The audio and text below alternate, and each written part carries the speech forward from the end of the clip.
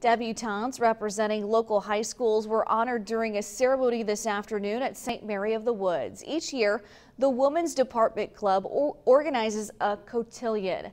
The event is meant to recognize young women for their academic achievements and contributions to their community.